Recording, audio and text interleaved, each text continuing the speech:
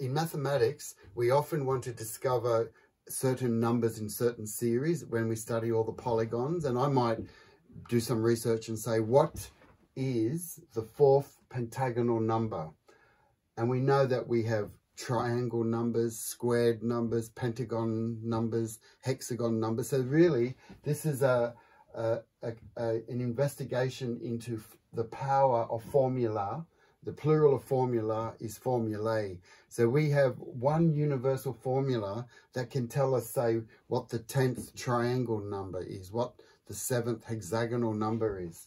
So I'll just read it out. So it's called poly Tn. So T is going to be, say, for the pentagon. If we want to discover what the fourth pentagon number is. So it's 1, 2, 3, 4. So ultimately we want to get 22. So in this thing, because there's 5 sides, the polygon, the T equals 5. But because we want to know the 1, 2, 3, the fourth number, that's the n bit here. So we're going to say T equals 5, but the n equals 4. So for any universal number, we're going to say poly Tn means what shape is it, and what is it, the 10th number or the 12th? And so this is the formula which came from this chart here, submitted by some readers here. You can see this whole chart. There's a universal formula, looks complicated. We've got triangle numbers, the squared numbers. Here's the pentagon, and there's even hexagonal numbers and septagonal and octagonal. So this is a universal chart that goes to infinity. And this formula is so special because any number we want in the universe, we plug it into this formula. Just by knowing the shape is 5, we want this 5 shape, and we want 1, 2, 3, 4. So I'll just read it out. It's a bit complicated. It says n squared times t minus 2 minus n times t minus 4, and we take the midpoint called divide by 2. So first of all, to appreciate the Pentagon series, because this is infinite, we know squared numbers here. We all know 1, 4, 9, 16. But just observe that when we do 2 squared, we add these 3 there around the first one. And then to do 9, we add this L shape of 1, 2, 3, 4, 5 around the original square there. And then here here's our 3 by 3. Here's our 3 by 3. But you notice that on top of the 3 by 3, we add in 1, 2, 3, 4, 5, 6, 7. So as we add 1 plus 3 plus 5 plus 7, the sequence of odd numbers, we're building up our sequence of squared numbers. And you can see, if you look closely, that's like an L shape. So the name of this L shape here is called the gnomon. It's the original meaning of gnomon is the carpenter's square. And by adding this L shape of numbers to the squares, we've got bigger and bigger squares. So this is one of the pure principles of mathematics. It's the carpenter's square, and literally it means the shape that creates a shadow in the sundial. So if you look at a sundial, when the sun hits that, it creates a shadow. So this was the gnomon, or the sundial form, but it's actually the carpenter's square. And we're going to apply this principle of the carpenter's square, the gnomon, which also means gnosis, which means to know. There's a whole cult called the Gnostics. It's all about knowing the inner self. So it's got somehow to do with this 90-degree angle. Okay, so we want to determine what's the fourth, 1, 2, 3, fourth pentagon number. So we know here's 1.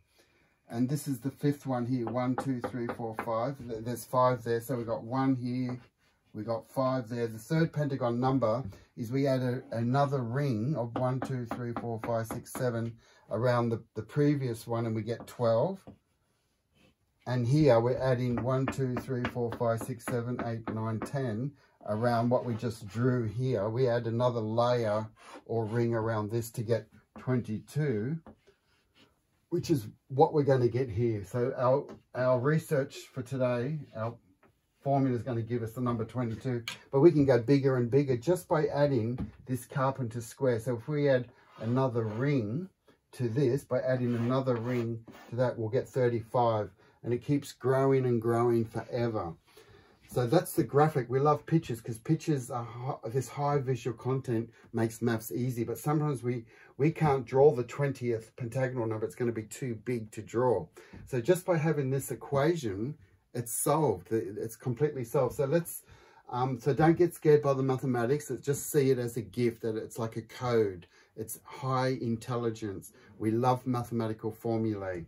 So I'm going to plug into this equation n squared t minus 2. I'm going to write it out here. I'll do it in yellow. So n squared, n is 5. So I've got, so my formula is poly tn is poly 5. And it's the fourth number of the pentagon equals. So n, we know that n is 4. So whenever we see an n, we substitute 4. So it's 4 squared. The t minus 2, t is also, t is 5 because that's the pentagon. So we say 5 minus the 2. Then we say subtract, n is 4 minus n. And what's in here? We've got t minus 4. We know that t is 5. So it's just the 5, take away the 4. So, and then we have to divide all of that information.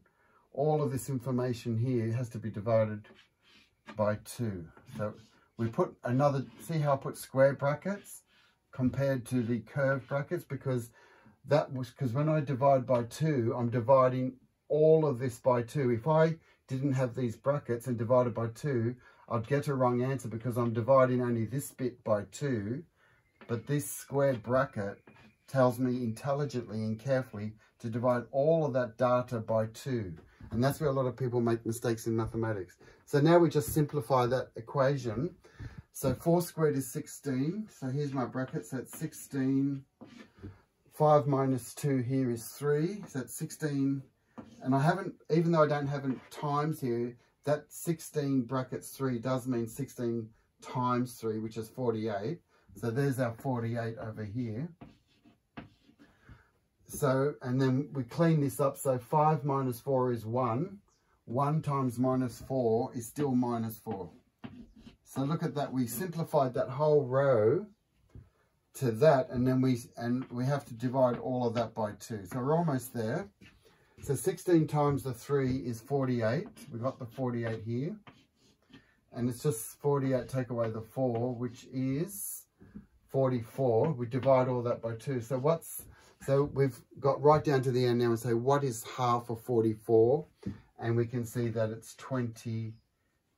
And I know that took a bit of time to calculate and to work it out, but I just wanted you to appreciate the elegance and power of mathematics, of formulae, because we're only at the beginning here. What if we wanted to calculate like the 100th pentagonal number? You would have to draw a giant pentagon nesting within itself many, many times, and you'd probably get it wrong anyway. So, and you'd have to count for an hour.